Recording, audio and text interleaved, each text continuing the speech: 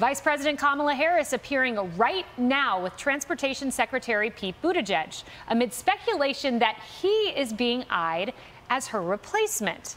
This as high-level departures at her office are intensifying, with her chief spokeswoman and senior advisor, Symone Sanders, leaving after less than a year on the job. This as the vice president's communications team empties out, with the director of press operations and the deputy director of the Office of Public Engagement both reportedly on their way out. This all comes on the heels of the vice president's communications chief, who announced she was leaving last month. It's a whole lot of departures. And just moments ago, White House Press Secretary Jen Psaki was asked about it. A handful of key aides have announced either that they are leaving the vice president's office or are reportedly going to be leaving the vice president's office soon. Is the vice president not satisfied with the staffing that she has had so far, or do people just not want to work for her anymore? Well, Peter, I would say that working on a presidential campaign, I may be covering one too, I would say, to be fair, and working in the first year of a White House is exciting and rewarding, but it's also grueling and exhausting. It's all of those things at once. Now, Jen Psaki's not wrong about that. It is grueling, it is exhausting, Emily, but there are some extenuating factors here. There's some context that's missing. That context is Vice President Harris being one of the least popular vice presidents in history. There's been article after article about some of the discord in the office. For instance, just a few weeks ago, nearly 36 sources telling CNN in part this is how they describe the environment in the office. When they're annoyed, some pass around a recent Onion story mocking Harris's lack of more substantive work, one with the headline, White House urges Kamala Harris to sit at a computer all day in case emails come through. When they're depressed in the office, they bat down the Aaron Sorkin-style rumor that Biden might try to replace her by nominating her to a Supreme Court vacancy. That chatter has already reached top levels of the Biden orbit. Wow, according to one person who's heard it. Emily, this is really not surprising. She has a history of office discord. That's exactly right. She has a history that has sort of plagued her throughout her time in California as well as the campaign. Staff infighting, rumors of sort of a rocky relationship between her and other parts of the White House. Now, she's argued, well, I'm not being well prepared for these positions. But when you dig down into those over 30 staffers that have had those conversations with those at CNN, they talk about specifically that they feel, quote, abandoned by her. They say there's no, quote, clear message that we can get behind. And they reference, for example, so during the campaign, they say her family members weighed in informally and took precedence over us. We know, of course, as well that her family members had formal positions like campaign chairwoman, and there were allegations as well of mismanagement. Where did the $35 million go? And I think it was also hallmarked by the fact, they said, of a hotbed of drama and infighting, with everyone pointing fingers at each other while the money drained away. And I think no matter how you put it, no matter what lens they seek to hide behind, which is, well, I'm not being prepared, I'm not being positioned accurately, the bottom line is people are leaving her team. There has been a history of infighting and factions, they say, a civil war with people choosing teams. And no matter what, it has led to her dropping out of the campaign for presidency in the beginning, and now rats leaving the ship right now in the White House. That's so true. And Harris, we've talked about skill on this show and how important it is for something like Vice President of the United States.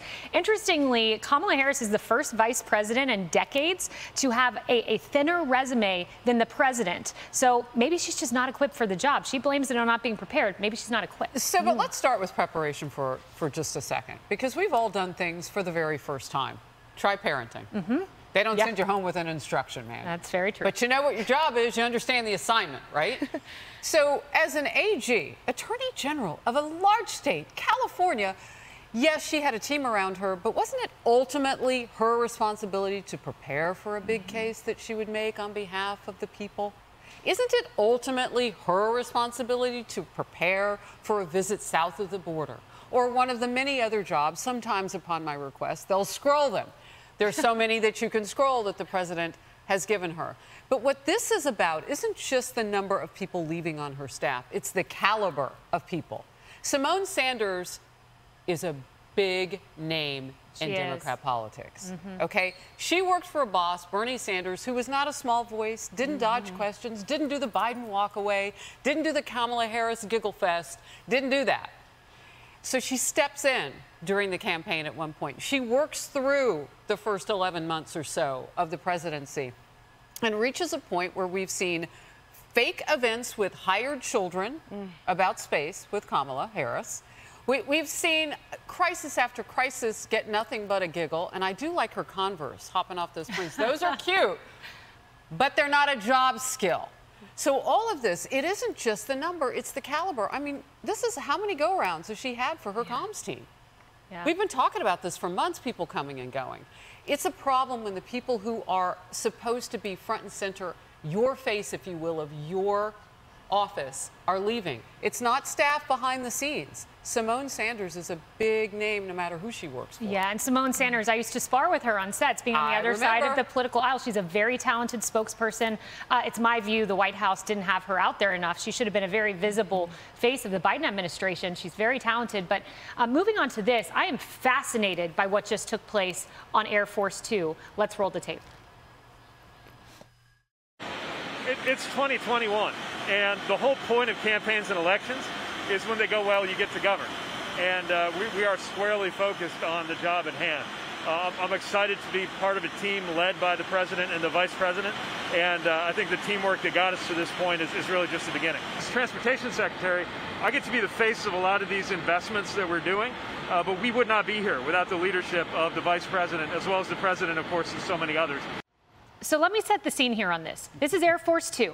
This is on Vice President Kamala Harris's plane. She's standing there with Pete Buttigieg by her side. He's asked about the 2024 speculations. People are saying he should be the next president. They're asked about this. And his answer was not what it should have been. It should have been full stop. I stand behind President Biden. I work for President Biden. I'm supporting President Biden. It's telling that was not the answer. Because I can tell you this, Lawrence Jones, if Alex Azar, Health and Human Services Secretary, or any other cabinet member had answered that way alongside Vice President Mike Pence, you'd have a very unhappy President Trump who would want his entire cabinet to say, we support the president because he's running. Well, that goes back to leadership. Look, not to get into the weeds here, but there's a bigger story than just the vice president's office. The White House is in disarray. You have two factions of the Democratic Party that are literally at war with each other inside of the White House. Symone Sanders wasn't a Kamala Harris pick. The president of the United States, Joe Biden, instructed her to go over to the wing of the vice president to work in that comms department. She was known to be, I spent a lot of time on the campaign trail, the rock of the campaign during the Joe Biden term. She worked for Bernie Sanders. She was very instrumental in securing the black vote when a lot of folks were a little iffy about Joe Biden considering the crime bill. Look, the president of the United States, this is his fault. He selected Kamala Harris. He knew it was going to be a disaster to begin with because the Democratic voters rejected her on the campaign. All the issues that we're highlighting right now were there before he decided to select her, yet he selected her. But there's something deeper here. It's crisis after crisis and having the fall person. You know, Symone Sanders could be upset right now because she should be at the podium at the White House right now. Jen Psaki was not a Biden person in the middle of the campaign during the primary. True. She later flipped the script after everything was said and done, and there was a lot of people that are in the White House that are upset about that. People that were day one Biden supporters that went through the struggle of his poll numbers going up and down, and when everything was said and done, he brought the Obama folks back because they needed someone to steer the ship. And that goes back to leadership, and this is why the White House is in disarray right now. I want to just piggyback, if I may, real quick off of something Lawrence just said, which is that Symone Sanders has never made a secret of her ambitions for her job at the White House. She wrote in her memoir last year she wanted to be White House press secretary. Then just a few months ago, I think it was in the spring or over the summer, Bakari Sellers over at CNN reported she told him that she was hurt and stung when she was passed over for the job, and Jen Psaki got it. So personal ambition is a factor here. It's nice to think that everybody who leaves the White House does so on some grand principle or because they disagree with the policy. Sometimes they're just normal people and their personal ambitions are frustrated. I also want to say we shouldn't undercut Jen Psaki when she says things like some of these folks are burned out. Kaylee, you spoke about this a moment ago. Working at the White House, I was there for 4 years during 2 administrations. It's like dog years. You're there for 1 year and it feels like 7. So for someone like Symone Sanders, 2 years and then 1 year, that's a lot of work. You know, I mean, it's easy to write that off, but it's true. Yeah, it's a great point. And did you hear what Jen Psaki said, though? She was on just a little while ago. We carried the White House press briefing live last hour.